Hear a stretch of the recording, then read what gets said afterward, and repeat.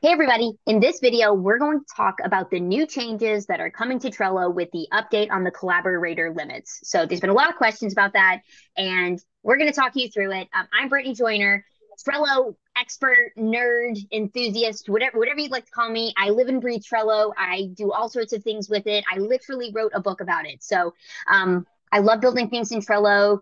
I've also got Mike with me here. Mike, you want to introduce yourself? Hi, I'm Mike. I'm also a Trello nerd and Trello consultant, and I do the same thing. And I haven't been doing it as long, but just as passionate and excited as Trello, and love building amazing new things in it. So yeah, look forward to talking about this change, which to me is a good thing, although I can see why it upsets a few people. Oh yeah. There's no lack of opinions on it, and yeah, and I honestly want to say something up front because I feel like uh you actually said this really well, Mike. I think in a community post because I feel like sometimes I get this like, oh, you always stand by Atlassian and Trello, and like, yeah, I am pretty diehard Trello and Atlassian, and I want it to last a while. Forever really. I know no product is perfect. And there's definitely some things they do that frustrate me, but also I understand that like I've worked in companies before. I know how it goes. There's never like one person that gets to make all these decisions. And so as a result, I'm not always very vocal when it's like, oh, this was frustrated or not. And Mike, I actually feel like you said it really well in the community the other day. You responded to somebody's post and mentioned, I'm happy to be critical of Trello when I need to be, but here's why I think this change is actually okay. And obviously, we're going to dive into it in this video. But I just want to say we don't work for Atlassian. They're not paying us to make this video or anything like that. This is just two big fans and our candid thoughts, and what you need to know about it and what you can do about it. So yeah, let's just start and like actually call out what we're talking about, which is this new change. Basically, I'm screen sharing here. This is the change is that there's an update on the collaborator limit for free Trello workspaces. And so basically what that means up until this point, if you have a free workspace in Trello, you're limited on boards. You can only have 10 boards, but you could have as many collaborators as you want, which collaborators is a new term. We'll come back to that. But basically think people using your Trello boards. So you could have a board with literally 100, 1,000, I guess. I mean, people in it, and there you can use that for free. So what's going to be changing, and we'll go through the timeline here, but you basically will only be allowed to have 10 people on that free plan. So anything I missed, Mike, with the like overall announcement of what is changing, or anything you think I should clarify there? Just that it's a change from the very generous unlimited offer that they have, and it's in line with the rest of the Atlassian product range, Yeah. and it's pretty comparable to all of the major competitors out there as well. So they are making a change that removes the generosity that was there before, but it's still pretty decent. Yeah, absolutely. And Mike actually has a great graphic on this. I'm gonna see if I can find that and show that. Speaking of the it was an article, wasn't it? Oh man, I'm Yeah, probably as not an gonna find it that way. article. I'm gonna include the graphic when I edit through this. I'll throw it up on the screen so you can actually people who are watching, you'll see it now. But basically that way you can kind of see how this compares to other tools because we'll talk more about that in a section. But it is definitely, I'm glad you called that out. It's definitely in line with what we see with other tools. So, the big thing I want to go through here is this timeline because there's a lot of misconceptions that, oh, they're making this change and April 8th, that's when I'm donezo. I lose everything. No, no, no, no. Fake news, fake news, fake news. Starting April 8th, you will just not be able to add more people if you're over that 10-person limit. And so, again, if you're like, I've got hundreds of people in my boards that have been using it for years, okay, as long as you're not adding anybody new, nothing happens to you after April 8th. And even if you do need to add new people, Trello is going to allow you the opportunity to get a new 30-day trial of premium. So even if you've done a trial before, you can reactivate it and basically get another 30-day grace period to sort these changes out, add more people, whatever you need to do. So that's April 8th. You want to talk about May 20th, Mike? Yeah, so May 20th is the date that if you have more than 10 collaborators in your workspace, it will become view only until you bring it back down under the uh, collaborator limit of 10. So that is date that will change. And I think it's pretty much exactly 60 days from now. So in terms of timing, like they announced it several weeks ago. So there's been, yeah, roughly 90 days worth of notice for this. And it is being staged in a way that gives you the time to be able to do the right things. Absolutely. And even, like you said, with those 90 days, you still on May 20th can start that 30-day trial and give yourself another 30 days on top of that.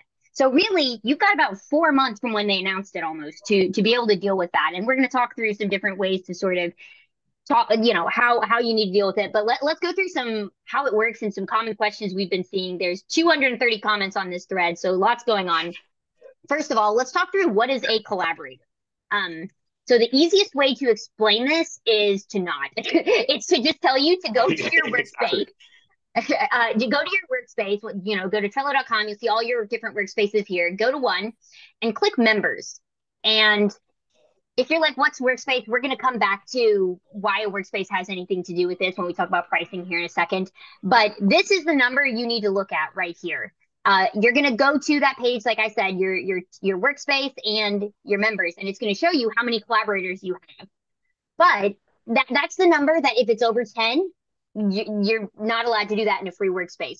But there's ways to fix that, obviously. We're going to talk through some important things that relate to that because guests and workspace members, you can see 18 plus 2 adds up to 20.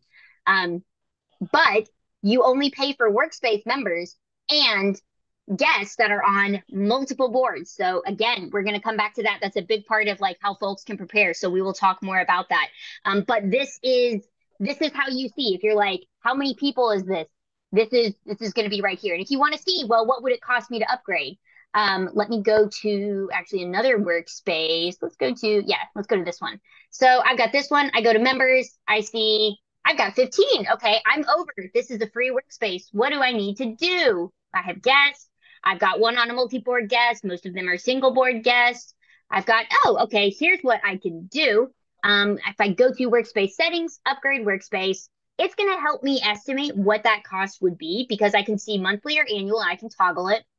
I can see standard, premium, these different plans, scroll all the way down, and it's going to actually show you. The formatting's a bit funny when you have like a long name like I do, but it's actually going to show you what it would cost you if you needed to do that. And so again, looking at how many users you have, and again, annually has discounts on it. This is how you would be able to calculate what that's going to look like. So let's talk about pricing because I feel like that's a natural segue into this and something that confuses a lot of people. Would you agree, Mike? I feel like I get more questions about Trello pricing than I do anything else.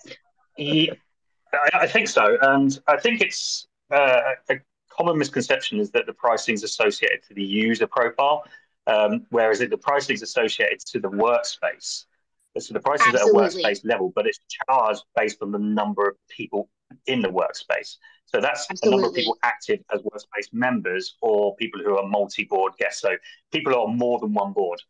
If they're only on a single board and you pay for Trello, they're free.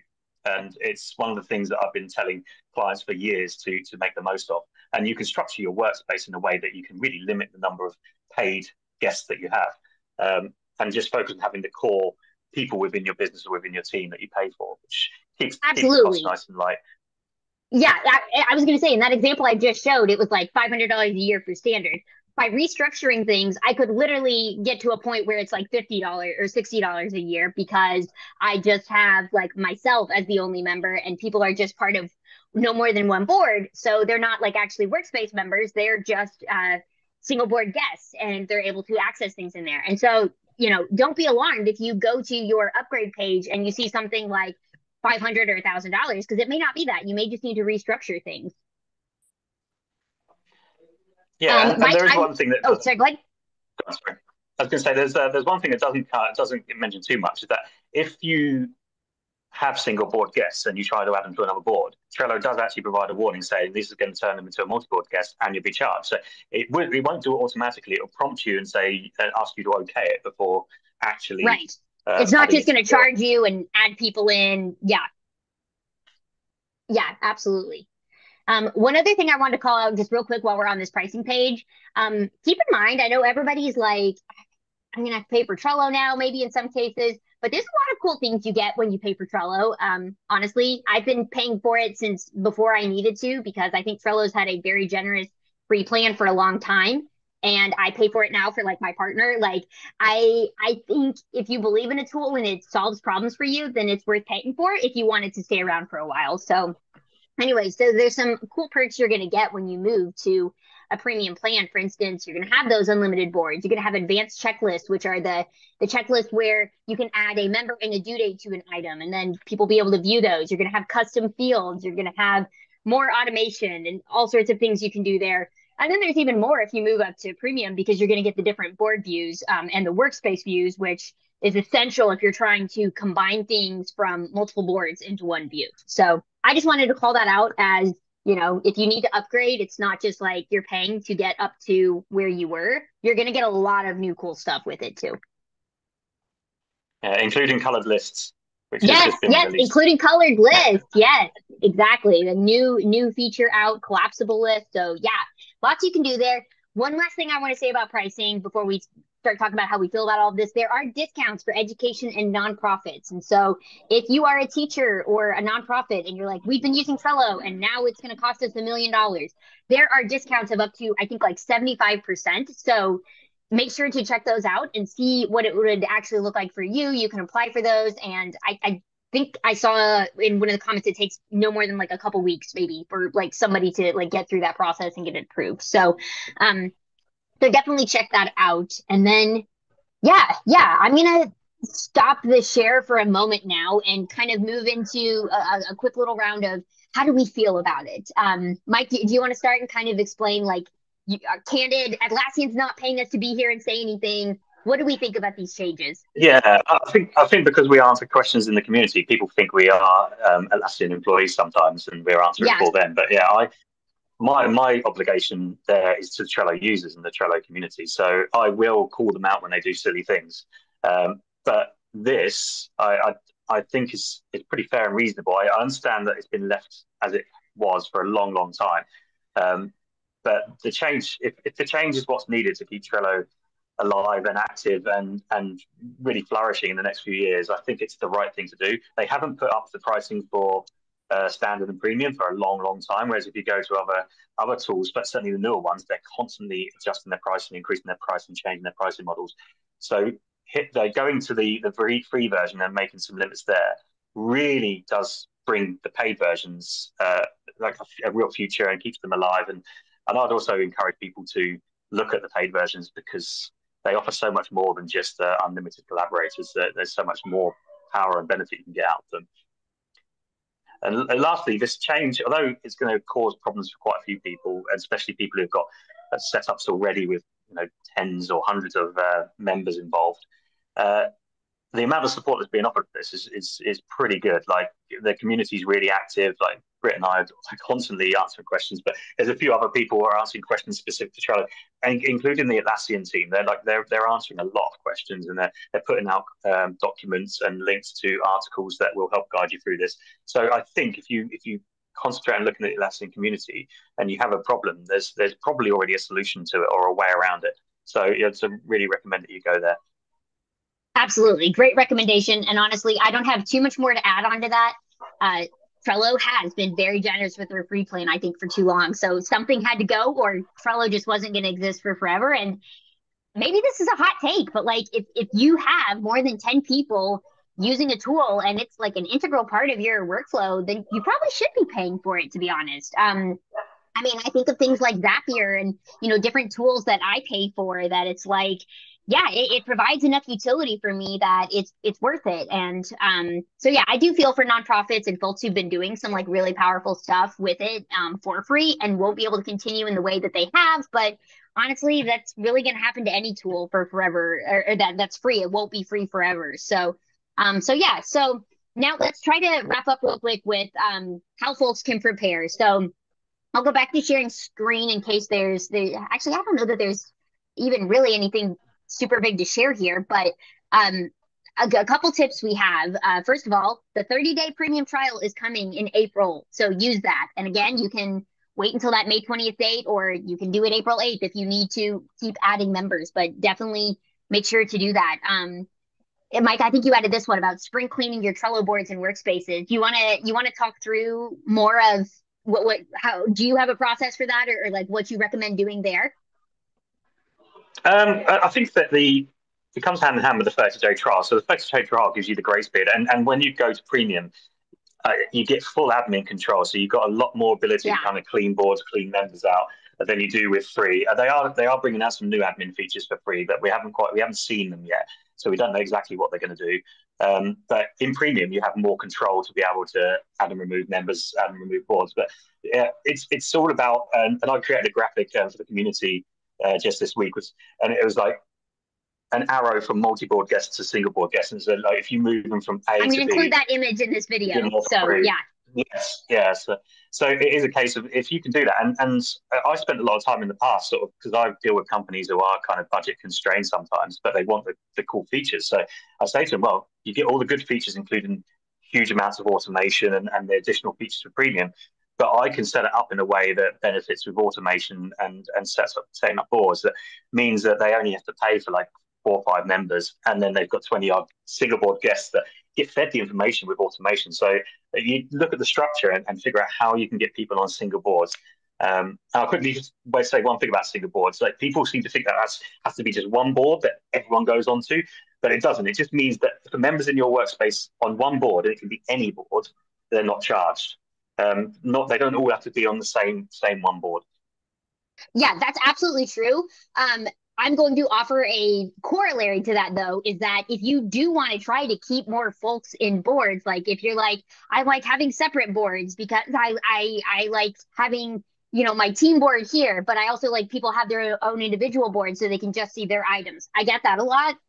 I would recommend just have that team board that everybody's in and make sure you're utilizing filters. And so one of the standard benefits is you're going to be able to utilize save filters, but even if you don't use, the official save filters, I'm going to show you a trick. Let's say I have, 20 people on this board for my marketing team, but I just want to see my cards. You go to the filters, you can do cards assigned to me. Even better shortcut, I think it's just Q. If you press Q, it's going to only show cards assigned to you. And if you notice, when I apply that filter, this URL changes. And so it says filter member Britt Joyner. And then I can even add another filter. I could say, what is due in the next day, or, due in the next week. And again, notice that URL changes.